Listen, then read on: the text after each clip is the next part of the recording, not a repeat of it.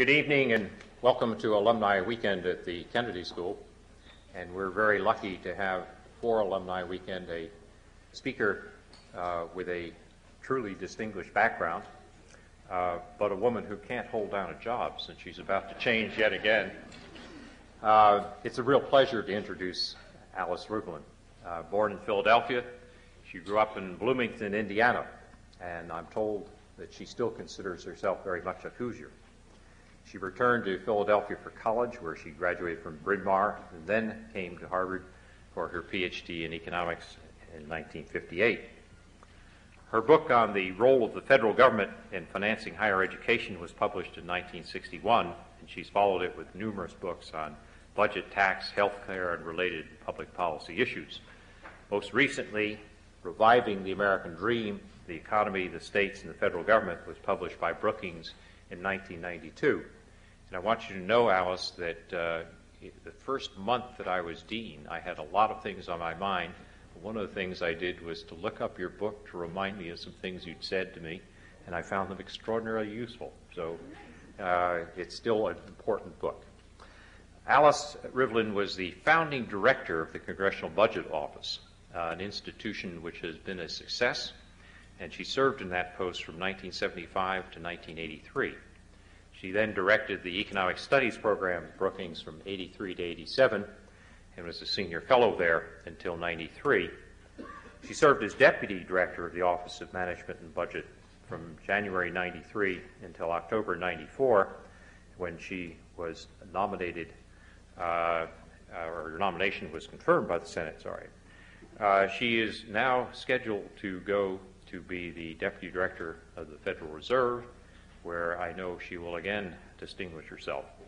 In any case, this is Alice's second time at the Kennedy School. She was here in two capacities at various times, I think with a Godkin lecture and then as a visiting professor. And all I can say is we're ready to welcome her back, not only tonight, but any time she wants to come back. So please join me in welcoming Alice Rivlin.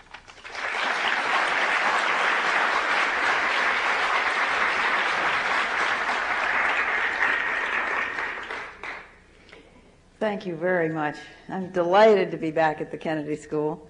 It's a wonderful place to think and learn about public policy, and I had a wonderful time when I taught here, all too briefly, and on return visits. This has been a very tough week, a week and a half in Washington for people who are involved in public policy. We lost Ron Brown, we lost Charles Meisner at the Department of Commerce. We lost a long list of wonderful people. I'm not sure if any were Kennedy School alumni, but they were the same kind of people, very dedicated, young and middle people who were working hard, doing what they wanted to do for public policy, and they just happened to crash into a mountain in Croatia, and it has shaken up all of us. I was at one funeral this morning that was Ron Brown's that many of you saw yesterday. So I think we've all thought a lot, not so much about the particulars of public policy this week, but about what public service means and how tragic it is to lose the people who do it well and do it with so much caring. I'd like to talk this evening, get you thinking a bit about a really basic question, like what should our federal government do? What should it be? What should its role be in making America a more satisfying place to live? Now, we might argue a bit about what we mean by a satisfying place to live, but I don't propose to get into that tonight. Let's assume that we all share pretty much the same vision for our country, that we want at least a gradually rising standard of living for most people, that we want safe streets and clean air and clean water. We want opportunities for people to who work hard to get an education, to find a job, to get a better one, to own a home, to live in a decent neighborhood. We want people to be responsible and self-reliant, but we also want there to be caring and responsive assistance for those who need help in adversity. And the question is, given this shared vision, what can the federal government do to bring it about? Now, that's not an idle academic question. It's a real dilemma faced by a presidential candidate, including the one I work for. What should he say he wants the federal government to do, and if elected or re-elected, what will he try to get it to do? What can he promise that he might actually be able to deliver? Now, despite a lot of current political rhetoric, the relevant question, as everyone at the Kennedy School knows, is not really more or less or small government versus big government. Hardly anybody honestly wants either one.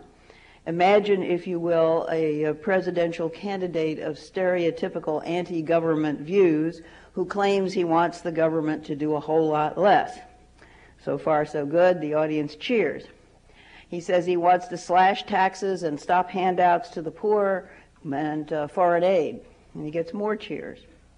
But then he moves on to the programs that help almost everybody directly at some time just during their lives, like student loans and Social Security and Medicare, and the cheering stops. People start worrying. They worry about their kids and their grandmothers and themselves. And if he goes on to advocate eliminating small business loans or dismantling environmental regulations or closing down national parks or not repairing the interstate highways or weakening the armed forces, he finds himself all alone on the stage, and the once cheering throngs are heading for the exits. Now, in some parts of the country, such a candidate could get elected to Congress, and quite a few did in 1994. But I submit that such a candidate could not get elected president. He or she would have a hard time even winning a Republican presidential primary in a pretty conservative state. He'd get plenty of support for the anti-government rhetoric, but as soon as he got to specifics, his ratings would plummet. Because the truth is that most Americans actually like the specifics of what the federal government does for them, even though they applaud those who attack the federal government in the abstract. Now, on the other side, one can imagine a stereotypical big-spending liberal candidate who advocates higher taxes, especially on the rich, to pay for benefits for just about everybody. But such candidates, and I haven't met one in years, don't get nominated for president anymore, even in Democratic primaries in places like Massachusetts. Most Americans don't want to pay higher taxes, except possibly for very specific benefits, and they don't believe that federal spending programs are the answers to what ails America now. So Americans don't want either a big or a small government in the abstract. They want a government that works, one that responds to what they see as the serious problems. The rhetoric of big and small government only obscures this real question of what government should do and how it should do it. And that question is a serious one for a thoughtful presidential candidate who wants to appeal to the broad range of concerned voters, the people who think their lives could be a lot better than they are now, and that the president ought somehow to be able to help. Now, obviously, presidential candidates always have this problem, but sometimes it's harder than others. The problem is relatively easy when there's some big problem on the minds of many voters that could arguably be solved or at least ameliorated by passing a federal law creating a new federal institution or funding a federal program. Or when there's some serious national problem like threats to the peace or to the stability of the economy that can only be addressed by Washington. The problem is hard right now precisely because most of the problems that the federal government can fix by itself have been fixed. At least the tools for fixing them are in place and operating pretty effectively. The economy is humming along with high employment and relatively low inflation. The world is more or less at peace, and a highly sophisticated, well-trained, demonstrably reliable military force stands ready to protect us from any enemies that might emerge. Air and water are cleaner than they once were, and toxic waste less hazardous. When disaster occurs, flood, earthquake, a tragic bomb blast, federal relief and rescue efforts are prompt and effective. The Social Security system is ensuring that most older Americans have a decent income and a dignified, independent old age, while Medicare ensures their access to an increasingly sophisticated health system. Credit is widely available. Financial institutions are fairly safe and sound. The problems that could be solved and have been solved by passing a federal law or setting up a new institution just aren't there anymore. They haven't been solved perfectly, but certainly well enough so that they're not high on the voters' worries list.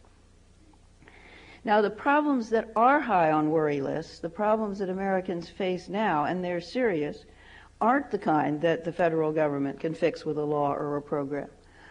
These problems, rising inequality, low productivity, low-wage jobs, crime, violence, racial conflict, teenage pregnancy, dysfunctional neighborhoods, are problems that can only be solved, if they can be solved, by a widespread outpouring of community energy and concern reinforced by the joint efforts of schools and churches, businesses and unions, governments at all levels. What's needed is a bottom-up revolution in which groups of citizens in localities all over the country come together to identify what they believe is most necessary to revitalize their community and work together to make it happen. And a presidential candidate has the problem that he can't promise such a revolution. He can only show that he understands the problems on most people's minds. He can urge them to energize the kind of community effort needed to address these problems, and he can promise modest federal assistance to reinforce what individuals and communities want to do for themselves.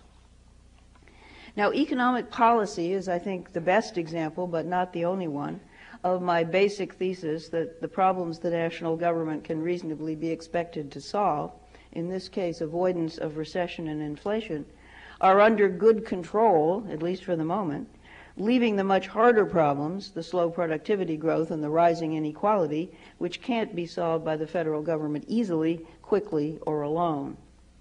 For at least a half a century, the voting public has held the federal government responsible for warding off both unemployment and inflation, and has punished presidents who failed to deliver. The 1992 presidential campaign focused heavily on the economy, partly on the underlying long-run problems, but mostly on the two most immediate and fixable difficulties. One was the anemic jobless recovery from the recession of 1990, and the other was the soaring budget deficit that was saddling taxpayers with escalating debt service costs, putting upward pressure on interest rates, and threatening the long-run investment needed for future economic growth. Candidate Clinton promised to turn both problems around at the same time. He was rashly specific, promising to create 8 million new jobs in 4 years and cut the deficit in half simultaneously. Those were breathtaking commitments, and there were those on his campaign staff, people I know very well now, who feared that the candidate was over-promising and might rue the day that he had been so explicit. Nevertheless, 7 months before the November 1996 election, these promises have been kept. More than 8 million more people were working in early 1996 than in early 1993. The net number of new jobs created since the beginning of the administration seems likely to exceed 9 million by midsummer. Moreover, increasingly the new jobs are good jobs, disproportionately in higher wage occupations and industries.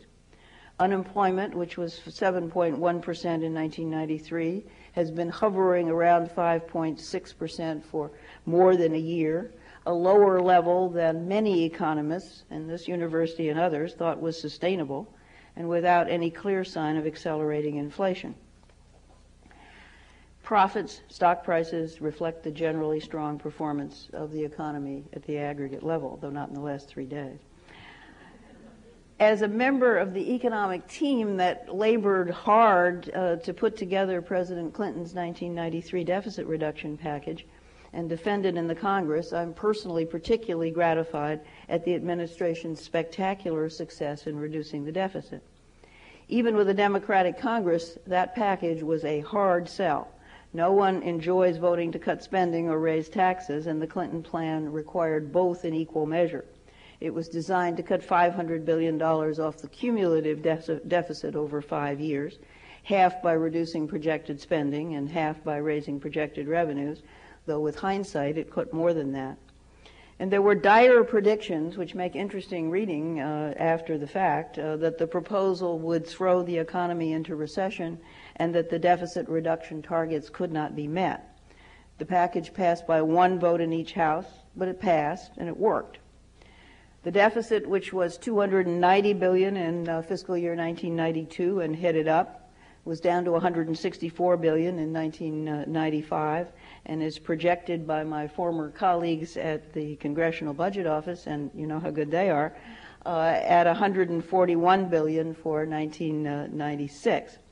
Now, if that's roughly right, and how wrong can it be when the year is half over, the President will have fulfilled his pledge to cut the deficit in half in 4 years. Indeed, in relation to the economy, which is the right way to measure the impact of the deficit, it has already fallen by more than half, from 5% of the GDP to about 2.3%. It's likely to be under 2% this year, a lower deficit than most countries, even most industrial countries, have achieved in recent years. Moreover, in the last few months, a very remarkable thing has happened. Both the President and the leadership of the Congress, Republican and Democrat, have converged on the same fiscal policy goal measured by the same standard. Everybody's committed now to balancing the budget by 2002 using the fairly conservative economic projections of my former colleagues at the CBO. Now, this convergence on a single fiscal policy goal has been submerged in the cacophony of partisan wrangling over how to achieve the goal, but it's worth some attention from Washington watchers. Much of the 1980s, you will all remember, were spent disputing whether the balance in the budget was a worthy objective. Supply-siders said deficits didn't matter. President Reagan said not to worry, we'd grow out of it. President Bush agreed reluctantly to a deficit reduction deal, quite a good one actually, and then repudiated it. Only a year ago, our own administration, despite its enormous success in deficit reduction, was uncertain in the aftershock of the 1994 election whether to commit to the painful additional measures necessary to get to balance. And only a few months ago, Republicans and Democrats were arguing loudly about how fast to balance the budget, 7 years, 9 years, 10 years, and what assumptions to use in assessing the policies necessary to get there. Now, that's all behind us. For better or worse, we have this remarkable phenomenon of everybody's focused on the same goal. Now, to be sure, just agreeing on the goal doesn't solve the problem. The President and the Republican leadership propose different ways of getting to the goal. The Republicans want a large tax cut offset by a larger reduction in projected spending, especially for Medicare and Medicaid and education, than the administration believes is either wise or necessary. The contrast between the two plans started out very stark, but it narrowed considerably in the marathon negotiations that went on in December and January in the Cabinet Room and the Oval Office. Those were remarkable negotiations, and they came very close. All of us were very disappointed when it didn't come to closure. We thought it would. When the Republicans broke off the negotiations to get into the primaries, we believed that they would come back and that we would close the deal. I still believe there's hope that this will happen. So does the President. The good news, then, is that by all the usual aggregative statistical measures, inflation, unemployment, profits, etc., even the budget deficit, the economy is functioning as well as it has in decades and better than most industrial economies. The current combination of monetary and fiscal policy, perhaps with a good measure of good luck, is producing close to optimal macroeconomic results, and there's no present reason to think that the economy is likely to veer off track in the future. But the bad news is that the fundamental problems of wage stagnation and increasing income inequality also prominent concerns of the 1992 campaign, have not been solved by the macroeconomic improvement, as there was no reasonable expectation to think they would be. Few Americans express the optimism about the economy that matched the positive macroeconomic statistics. Polls, press, pundits all confirm the widespread anxiety and pessimism. Many people feel they're struggling to maintain a decent standard of living, that their jobs are insecure, that their children's chances of living the American dream are bleaker than their own. And the supporting evidence is abundant. Slow growth in real family incomes, a widening gap between rich and poor, whole segments of the population, those with low skills and little education, falling behind, not only relatively, but absolutely. Young people with only a high school education or less than one, unable to earn as much as their parents earned, unable to look forward to buying a house or raising a family in a safe neighborhood. And the economic worries blur into the social ones: crime, drugs, violence, family and community disintegration. The problem for a president and for all of us is that these concerns cannot be addressed with the tools of macroeconomic policy, although it must be remembered that the failure of monetary and fiscal policy to keep the economy on the track, a serious recession or accelerating inflation, could make them a whole lot worse. Moreover, they can't be solved quickly, and they can't be solved by the federal government alone. A presidential candidate can promise he will work hard on these problems. Candidate Clinton did, and President Clinton has, but he sure can't promise he will solve them. What would help most over the long run would probably be a major improvement in the skills of the labor force, brought about by more people getting more and better education and training. The federal government can play a role here. It can encourage more students to continue their education beyond high school by providing student aid in the form of loans and grants. It can provide extra resources for preschool education, for enriching classroom instruction in school systems with concentrations of children from low-income families. It can challenge states to set goals for their students and help them train teachers in more effective methods of reaching those goals. It can encourage states to make the transition from school to work smoother for those not going to college, a weak link in American education. It can consolidate the long list of federally funded training programs and empower dislocated workers to seek the training best suited for them by putting a voucher in their hands and holding training institutions accountable for results. The Clinton administration has, in fact, fought hard for all of these programs, trying to increase their funding and fend off the cuts and to make them more effective. But be realistic. The federal government does not control local schools and provides only a fraction of local funding for elementary and secondary education.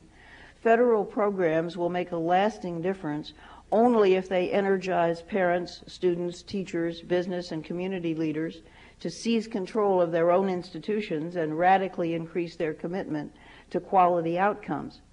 The federal government has no effective tools for orchestrating a community revolution. A blueprint from Washington to be rigidly followed would be a disaster.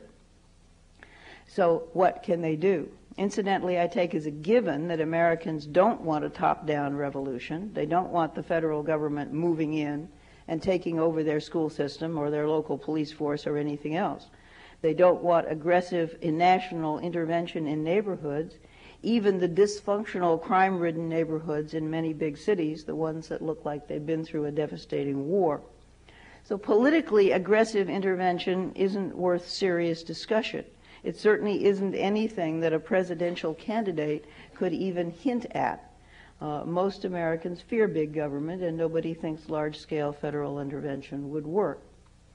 It's worth pausing for a moment to ask why the audiences always cheer when the speaker bashes the government, even though they stop cheering when he threatens to cut out what the government actually does. I'm not talking about audiences made up of the kind of extremists who form militias and worry about black helicopters bringing troops from the UN to take over Cheyenne. Even sophisticated policy audiences like this one are likely to have pretty negative reactions to the abstract notion of federal government. I doubt the current frenzy of government bashing has much to do with anything the government actually has done or not done. It's true that dealing with the government is perceived as a hassle. The rules and the forms are too complicated. The desire to avoid hassle accounts for the popularity of the flat tax, especially in mid-April. It's not the flatness of the tax, the lack of progressivity that appeals so much, except to rich people. It's the simplicity. People like the idea that they could pay their tax by filling out a postcard, even if they didn't save money. And that's why the Clinton administration has been working hard to simplify forms and to make regulation more user-friendly. It's also true that government programs are perceived as wasteful and ineffective, from which some draw the conclusion that government should do as little as possible. My own observation is that the inefficiency stereotype is mostly wrong. Where the mission is clear and the job is doable, federal institutions are about as efficient as private ones, and they're getting better. The armed forces, the Social Security system, the National Park Service, the FBI, the National Institutes of Health are full of dedicated, hardworking people, many of them educated at the Kennedy School, who do their jobs well and deliver their services effectively. They're weaker agencies, outmoded systems, examples of managerial mistakes, but they don't dominate the picture. Moreover, the managerial revolution, spearheaded by the Vice President's National Performance Review, is gradually transforming government as it has transformed many American businesses. Delayering, decentralizing, emphasis on customer service, empowering frontline workers, measuring results, increasing cost effectiveness are all part of the government manager's lingo and kit of tools, and they're making a difference. We're not the only country doing this. I recently chaired a ministerial level meeting at the OECD in Paris, in which a very wide range of governments shared their experience, and it was interesting experience, in what they are doing to make government work better. But in addition, constrained budgets like corporate losses powerfully focus the managerial mind. The painful cuts necessary to reduce the deficit and get the budget on track to balance are forcing not only managerial reforms, but abandonment of low-priority objectives. Now, I'm an economist and not a social psychologist, but I suspect that the current vogue for government bashing is mostly symptomatic of individual anxiety in the face of change, insecurity in the face of bewildering technology and the blizzard of information. It reflects feelings of powerlessness and lack of control over one's destiny and grasping for someone or something to blame. If things aren't going well, blame the government. If powerlessness is the root of the problem, then the argument leads back to the same point. What America needs most is a resurgence of individual and community confidence, a return to the days when people had no choice but to get together with their neighbors and solve their problems. It needs a rebirth of the perhaps partly mythical spirit of the frontier, the spirit of let's build a church, let's build a school, let's get together and replace the barn that burned down. And if that's the problem, that we need a constructive bottom-up revolution, then we come back to what can the federal government do. Now, one possible federal response is get out of the way. Devolve the responsibility to state and local government for these things that are closest to home. In a book I wrote about 4 years ago that Joe referred to very generously, I called this option dividing the job. The basic notion was that the federal government should concentrate on government functions that could be done only or best centrally and leave the rest to state and local government. I argued that the federal government should focus its attention on three kinds of activities: the nation's interface with the rest of the world, an increasingly absorbing and complicated problem, defense, diplomacy, trade. Second, solving the problems that clearly transcend or drift across state boundaries and cannot be addressed adequately by states acting individually, air traffic control, air and water pollution. And third, social insurance and related income transfers, in which I would include some kind of national health insurance. The federal government then would get out of the business of providing the kinds of services that depend for their success on community effort, involvement, and initiative, including elementary and secondary education, housing, economic development, social services. Now, dividing the job requires a way of equalizing revenues or sharing taxes in a redistributive way so that less affluent states and communities aren't forced to have substandard schools or other public services. But we could do that. A number of countries do, and we could do it too. The advantage of the division of responsibility is that it clarifies for the public who's in charge and who to hold accountable. It could energize the bottom-up revolution by making it impossible to look to Washington for help or to blame Washington for failure in a broad range of crucial services, including education. People would know if they wanted better schools, safer streets, more livable neighborhoods, they had better mobilize at the local and state level and make it happen. Now, I still think that dividing the job makes some sense, but as I have worked for a president, I have realized that devolution has a big drawback for our presidential candidate, or indeed for a sitting president. It doesn't give him anything to talk about.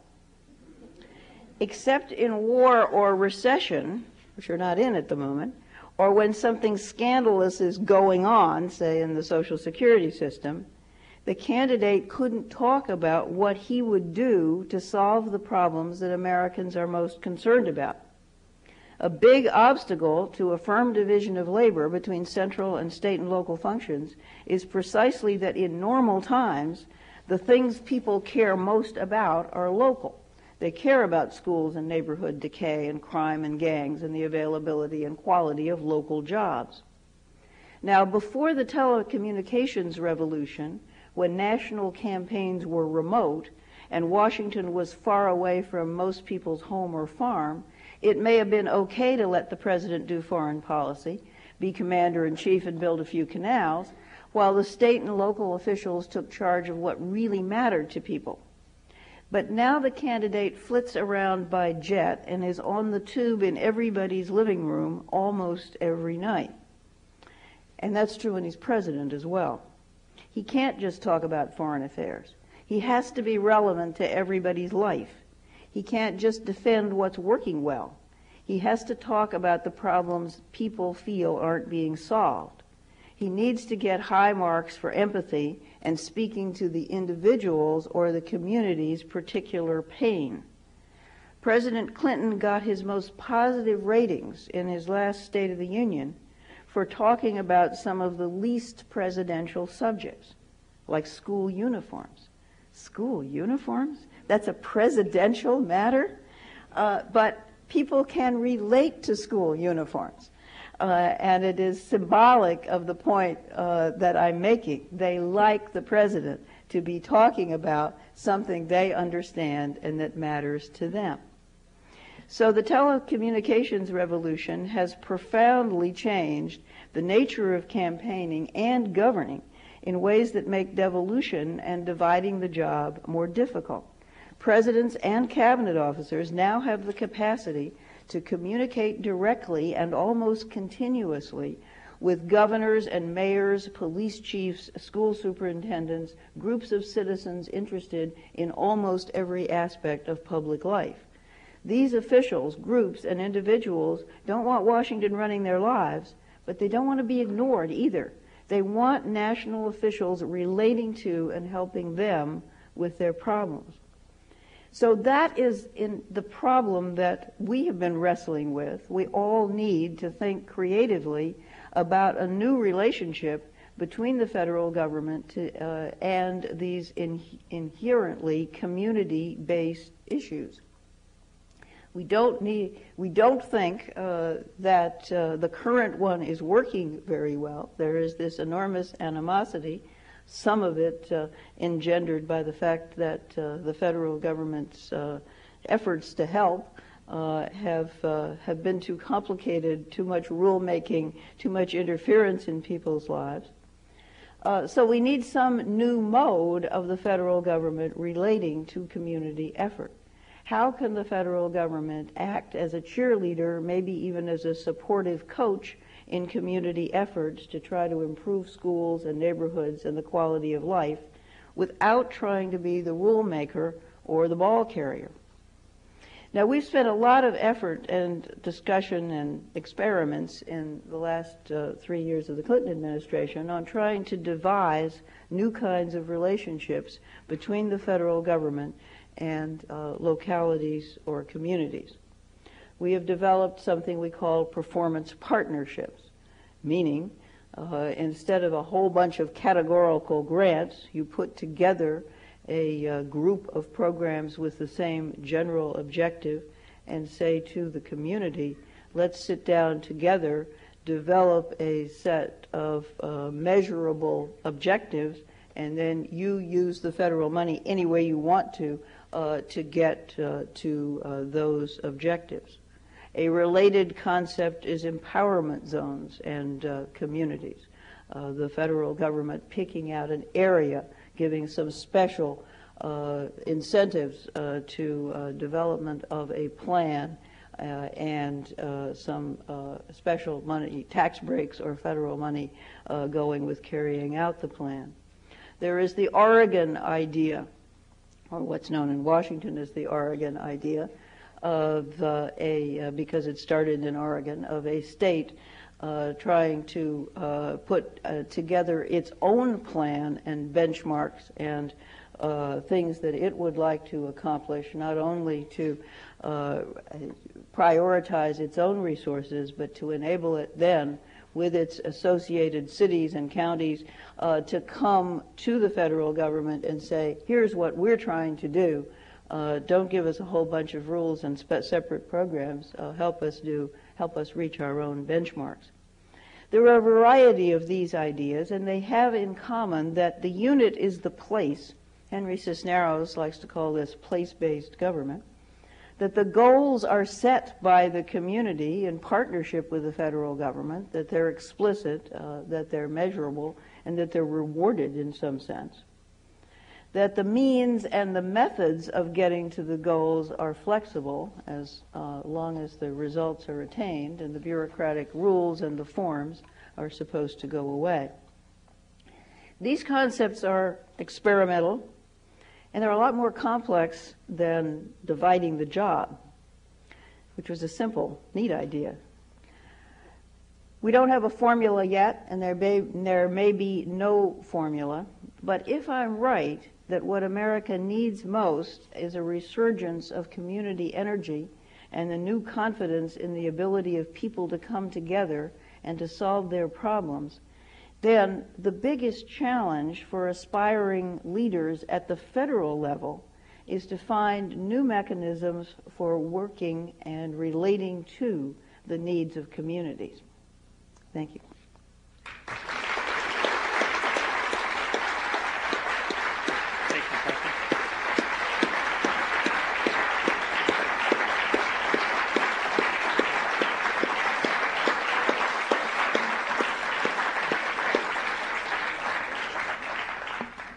Thank you very much, Alice. We have on the floor here 2 microphones, and we'll take questions alternating between the 2. Let me start on this side. Does it?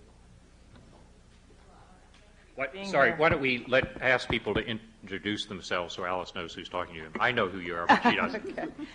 Leslie Goodman. I'm a fellow here at the IOP, and in my real life, I'm Deputy Chief of Staff to Governor Pete Wilson. Thank you for being here, and thank you for your devotion to deficit reduction, because I truly believe without you, this administration would have a far smaller commitment to the cause. But my question relates to the budget and the negotiations. Initially, it seemed that the President was reluctant to even create a balanced budget using CBO numbers. And I wonder if maybe you could shed a little bit of light on that as to why he had that reluctance, and perhaps secondarily, if you believe that he is committed to a budget deal, perhaps you could give us maybe 3 reasons why you think it's important for the President politics aside, to strike a deal on the budget if the economy is doing well and 8 million new jobs have been created and things are going along rather smoothly? Sure. Let me start with the end of the question, why it's important to finish the job. We've got the budget deficit coming down. Why is it important to do the rest, to go the rest of the way? I think for the same reason that it was important to start, namely that running big deficits in the federal budget year after year in good times is just draining our savings into financing the government. And if we can get the deficit, the structural deficit, down to the neighborhood of zero, it doesn't have to be exactly zero, but down to the neighborhood of zero, then it puts downward pressure on interest rates. It's good for private investment. It's generally healthy for the long-run growth of the economy. So why didn't we do a balanced budget a year when we did, the first budget after the '94 election? I think partly because everybody was in shock and didn't know what they, how to react to this new situation, and was very fearful that putting particularly a new health plan on the table would simply be used against us. And so we talked about it a lot. And it's not true that we didn't express the goal of balancing the budget. We did. The President talked about it a lot. And he recognized that to get to a balanced budget would require a new try at cutting into the growth of Medicare and Medicaid. And we said we want to do that. We want to work with the Congress on it, but we're not prepared to put a plan on the table.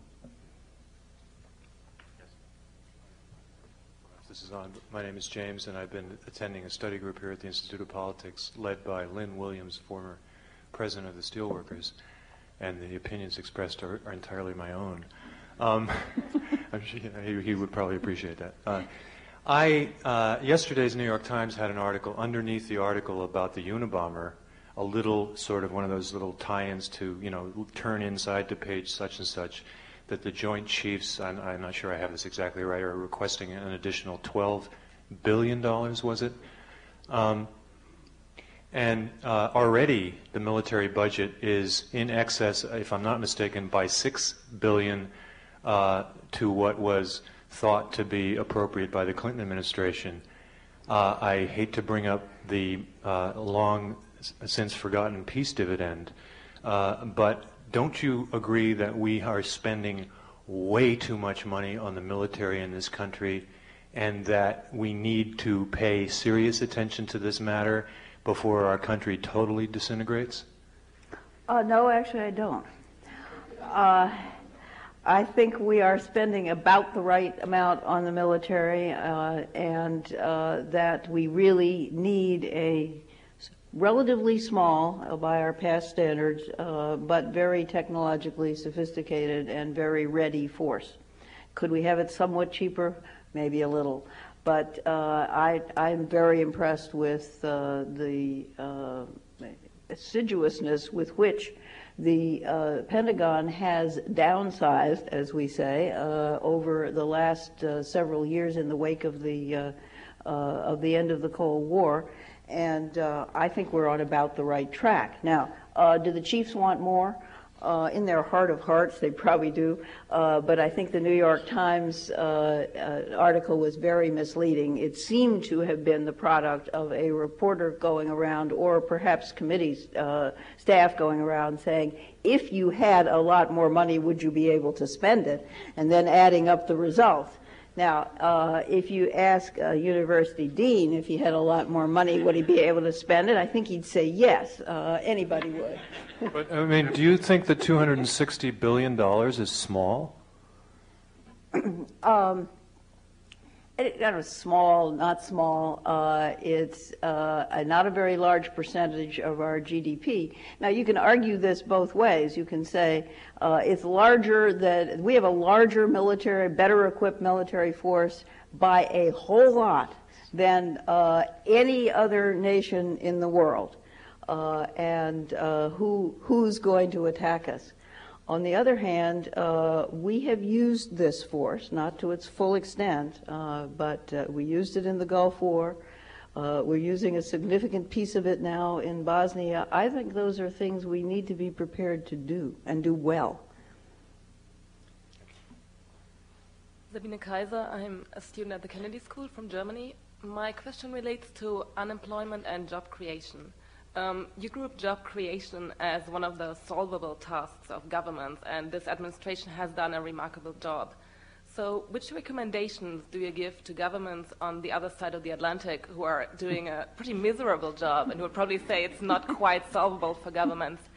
Also with respect to them now thinking whether they should tackle unemployment at an even more federal level, i.e. the level of the European Union.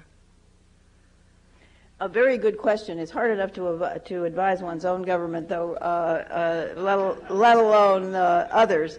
But clearly, the trade-offs that have been made in Europe have been in favor of letting unemployment be higher and taking less risks on inflation. That may not be the right trade-off. Hi, my name is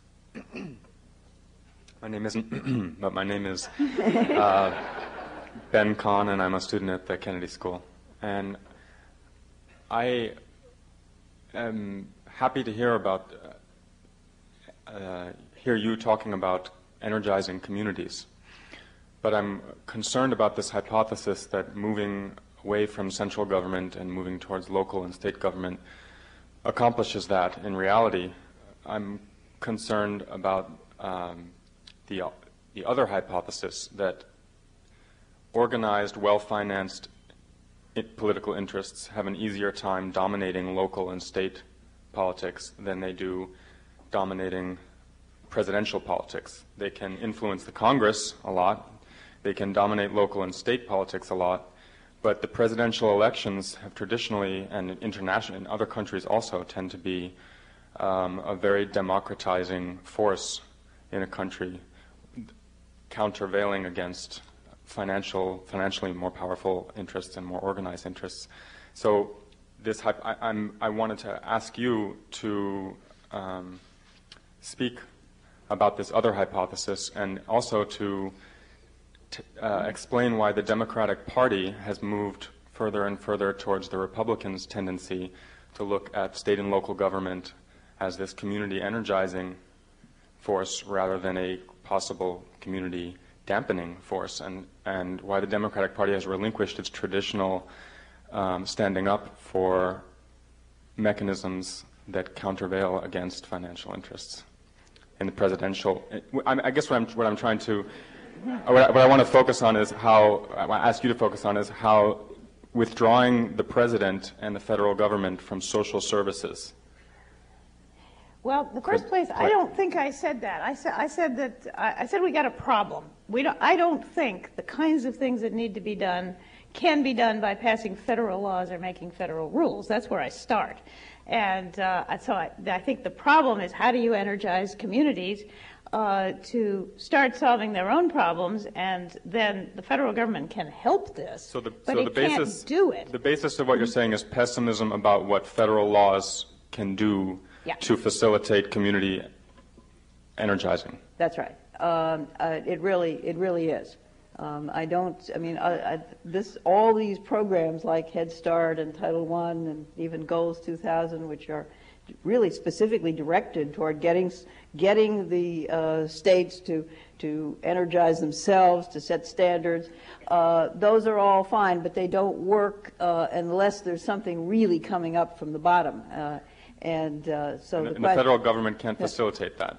It can facilitate it, but it can't make it happen. Now the question is, how can it facilitate it most, which is what I was trying to address in my lecture. And I think what we've been struggling with are sort of two models.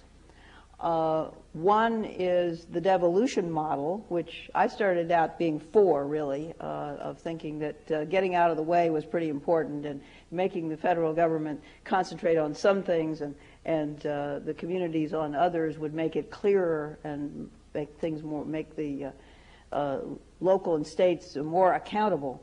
But I think there are a lot of drawbacks to that, and so we've been focusing on some new kinds of relationships, this sort of direct Washington to the place kind of partnership. I don't think we've got it right yet. This is a big experiment. I'm not even sure it's the way to go, but it might be. But the decision making, the energizing, and the setting of goals, I think, has got to come from the community itself. It can't be imposed by the feds. Dr. Rivlin, Ron Langston from Des Moines, Iowa. How are you? Hi, nice to see you. I have a question that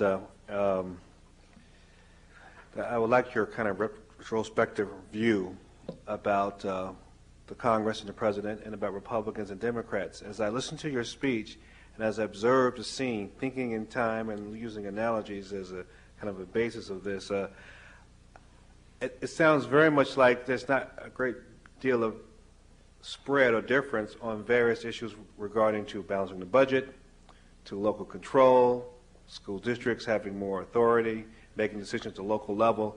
Can you retrospectively tell me what has happened, what changed as to why the President and the Congress are at odds and why we have shutdowns in government? What happened? Can you step back a few paces and if we're so close on so many things, why is there such divide? Well, in the first place, the things we're divided of, we aren't even talking about the basic issue. We aren't even arguing with the Republicans mostly about The basic issues that I've been raising tonight, we've been raising about how much money for this or that in existing programs. So it's worse than you say, in a sense.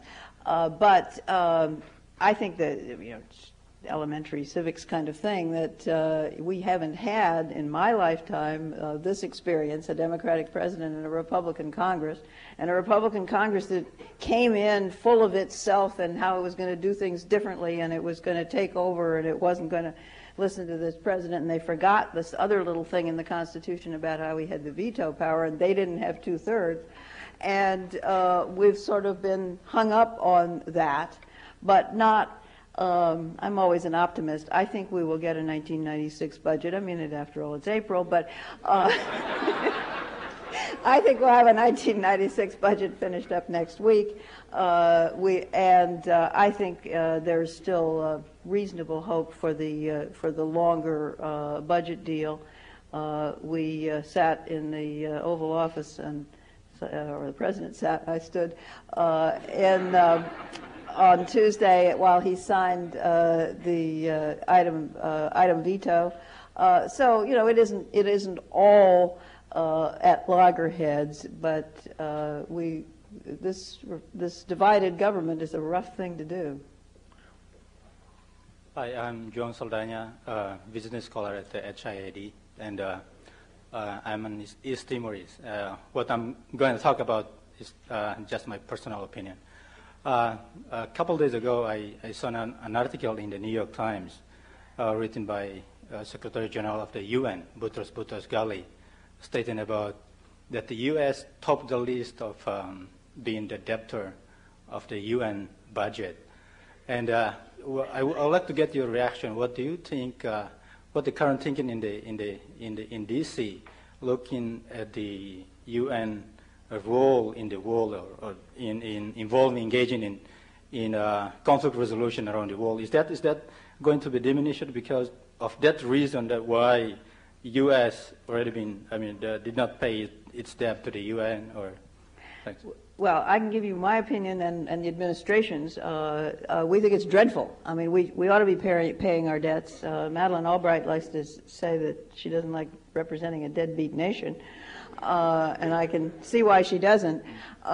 This is it's scandalous. It's ridiculous. I don't know what stronger words to use. That a nation as rich as ours, with the stake that we have in the good performance of international organizations, isn't paying its dues. Now, going up there and saying that to the Congress, which we do, is not getting the money done. And I think we're making progress. We will, I think, in the budget that's worked out for '96, pay the peacekeeping and international organizations' dues. And then we won't pay the arrears, however, to the UN. We are hoping to work out in 97, in the context of the 97 budget, a schedule for payment of the arrears over several years that the Congress will agree to. And I think, again, there's good hope for this. But the spirit of your question, I couldn't agree more. Hi, I'm Dean Kaplan. I'm a mid-career student from 1991 here for the Alumni Weekend, so I'm glad you're here. One of the penalties of standing online is you think up more questions. Take the best one. I'll give you a short thought and a short question. One is that I applaud the idea you have of the partnership between the federal government and the localities. Speaking as a city official in a fairly beleaguered city, Philadelphia, one of the things I've noticed in our dealings with the Commonwealth of Pennsylvania and some of our surrounding communities is that when you say that the federal government cannot solve these problems, I agree wholeheartedly, but my sense is that a lot of them don't even know they have a problem. And certainly when we frequently talk to them, they're not aware that we have a problem. In some cases, particularly in suburban communities, there are whole areas, particularly if you are a Democrat, where they think they don't have an issue that actually exists for them. But my original question before standing here was that once long ago, one of the small pieces of fixing the budget problem was to move the federal government to a capital budget. And while some argue that it was a gimmick and argue that it would be a problem, particularly in the DoD area, others thought that it was reasonable to pay for long-term assets with long-term borrowing. That seems to have fallen out of the picture in the budget solution for us, and I'm wondering if you could comment briefly on whether that's something that might eventually return, or we should not really be a part of the federal budget deficit solution. Well, I'm for making decisions about capital projects in a more rational way than an organized way than we do, and collecting those in so that you can see them in the budget and can decide about which ones should have priority. But I don't think that segregating the capital projects and saying we borrow for those and not for anything else is actually a very sensible rule for federal fiscal policy. Mostly because it's very hard to define what is a capital project at the federal level. If you define it as sort of hardware and buildings, most of it's military. And if you go on to what is to the investment type decision, what is it that we're doing that is going to contribute to a higher GDP in the future, then you get into education and a whole lot of other things, but it gets very hard to measure the connection between what you're spending and what actually happens. So I think it's a nice idea, but not much help. Thanks. My name is John Francis. I'm both a former member of the Bureau of the Budget and of the Office of Management and Budget. And I was glad to be there recently on your celebration of the 25th anniversary of OMB. That was a fun occasion. Yeah, and I came down and visited you in your office just a while ago. I can't imagine what's happening at the Bureau now. When I was there, and we moved from the Johnson administration to the Nixon administration, and we did 4 budgets that year. I can't imagine what you're going through now, because we didn't get sleep then, but I can imagine that you get no sleep at all now. The question is, though, I've been thinking about this Social Security. What is the general thought now on the partial privatization of Social Security? Well, you're right about the no sleep. I mean, continuous budgeting is not a recipe for running an organization that gets any sleep at all. But on privatizing Social Security, I think partly depends what you mean by it. There clearly, and this is a post-election issue, but clearly post-election, we are going to be having a lot of discussion about the long-run future and structure of Social Security.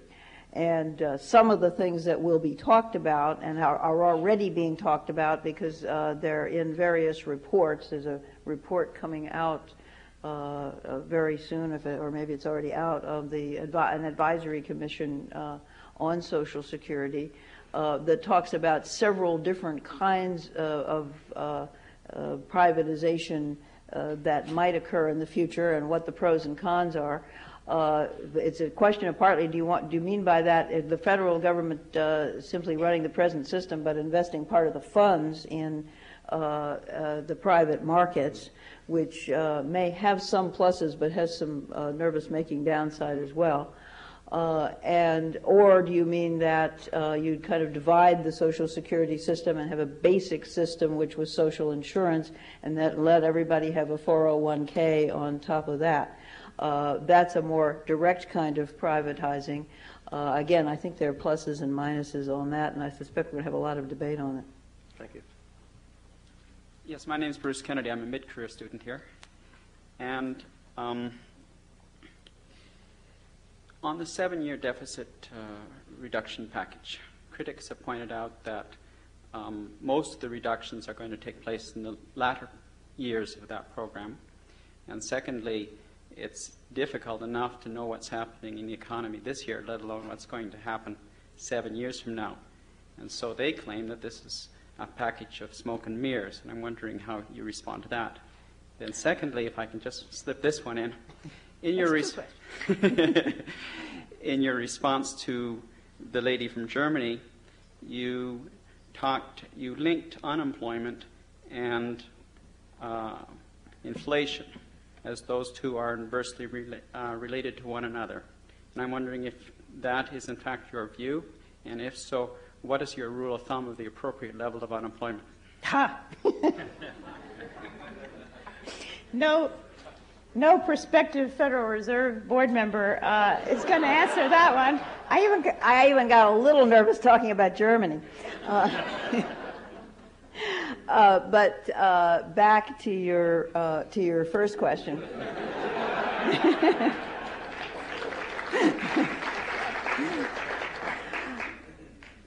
You're absolutely right that no one can project the economy for 7 years. Economists are not very good predictors. We never will be. The system is simply too complicated and too badgered from the outside.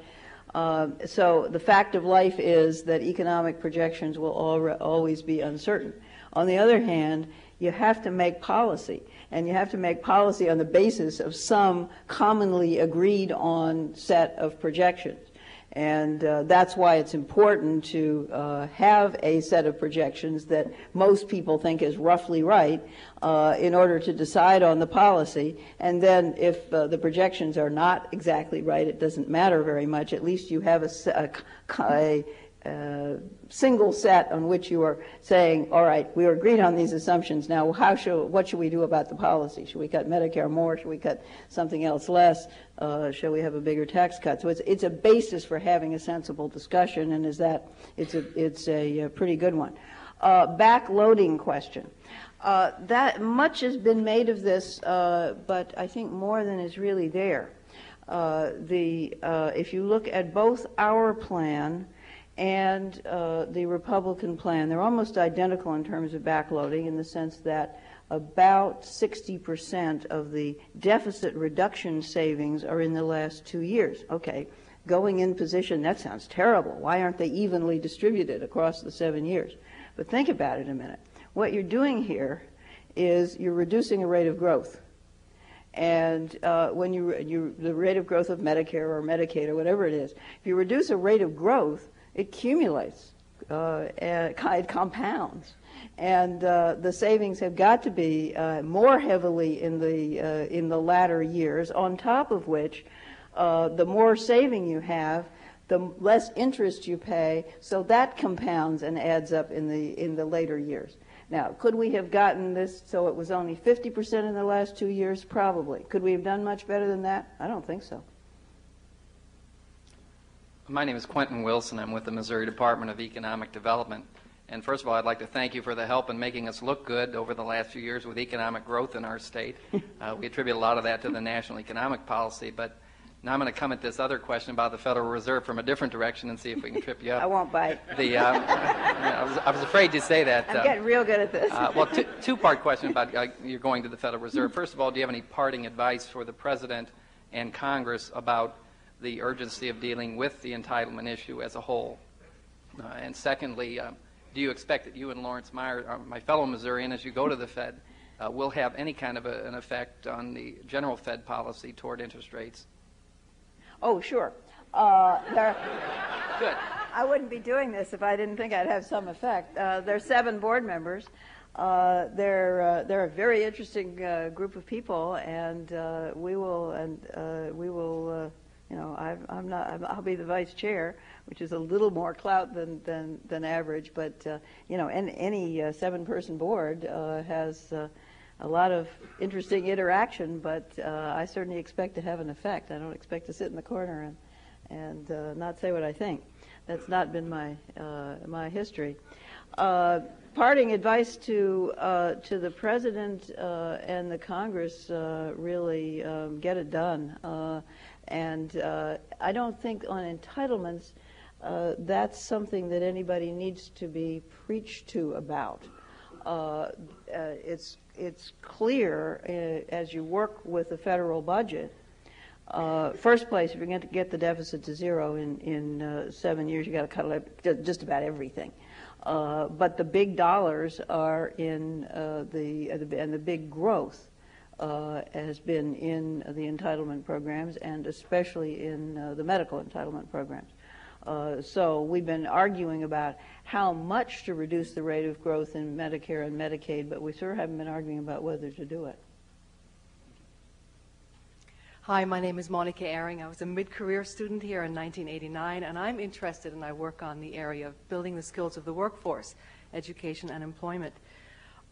In most of the industrialized countries, business and government have some sort of partnership or collaborative relationship where they make joint investments in research and development and long-term policies that promote the skills of the workforce.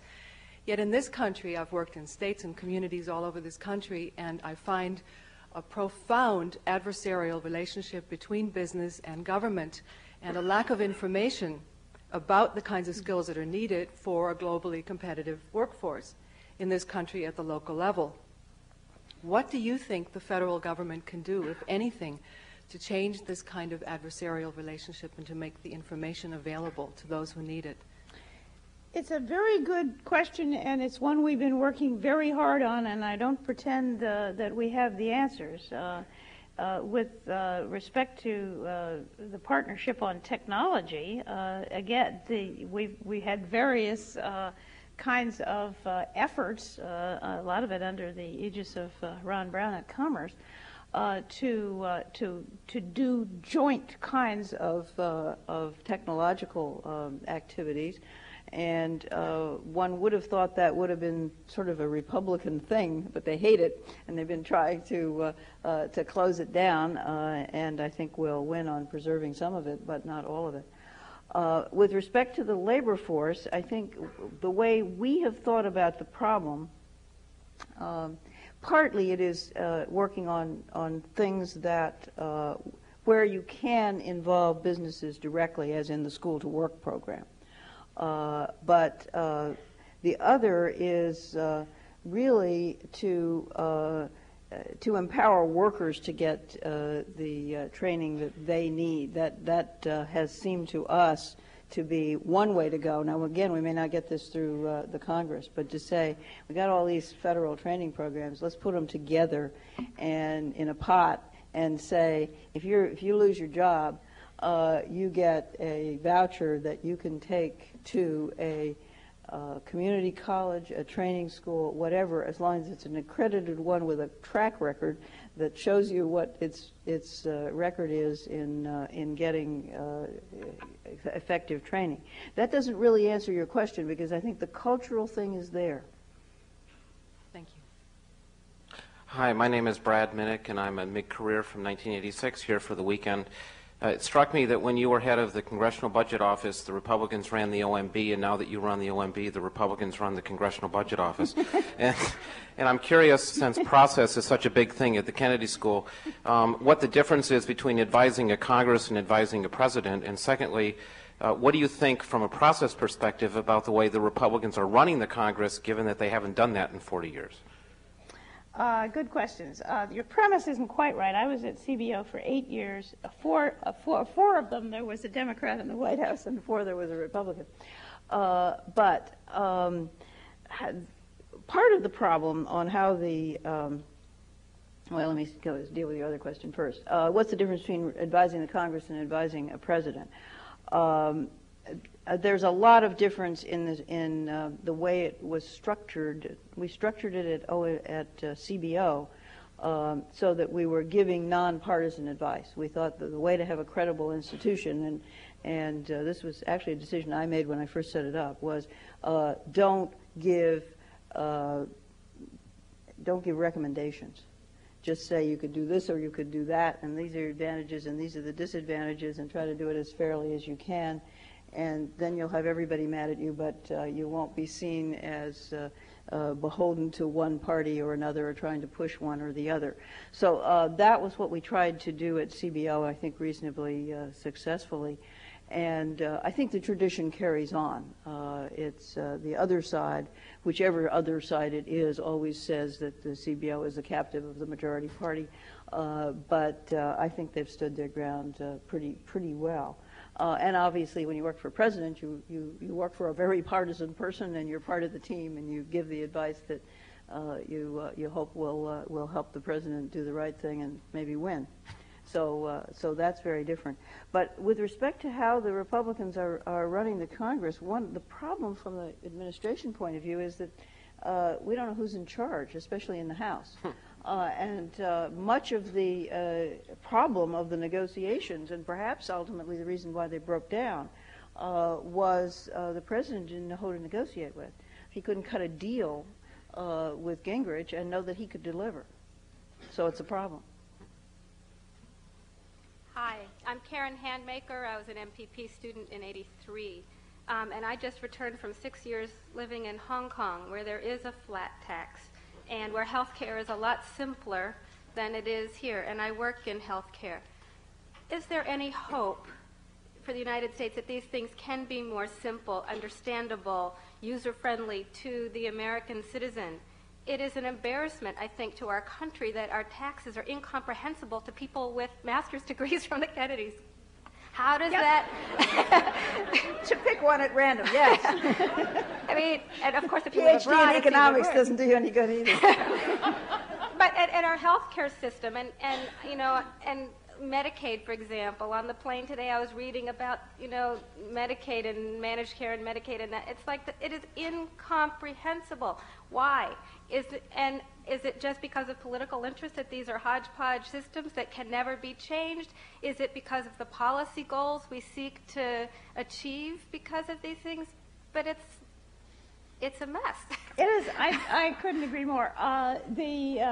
I think with respect to the tax system, the problem is that over the years we have wanted to have a fair tax system, and we've wanted to accomplish a lot of goals with the tax system. Home ownership, for instance, let the mortgage interest be deductible, but then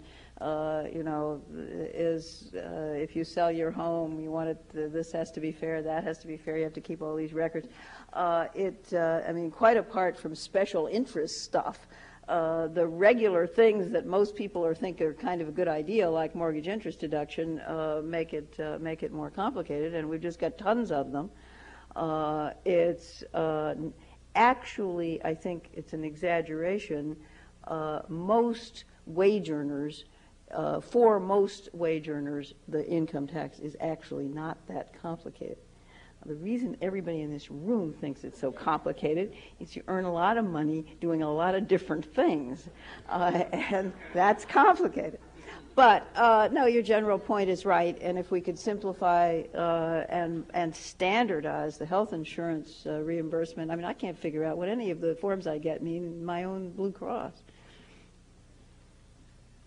Well, I think we have a duty now to let Alice have a little bit of rest and relaxation, but I should say that she's a role model for all of us in terms of how to keep the integrity of your mental processes while being in the center of the political fray. I should say that we will welcome you back here in any capacity at any time, and we won't make you answer questions about interest rates. But we'd love to have you back. You're a model for all of us. Thank you very much.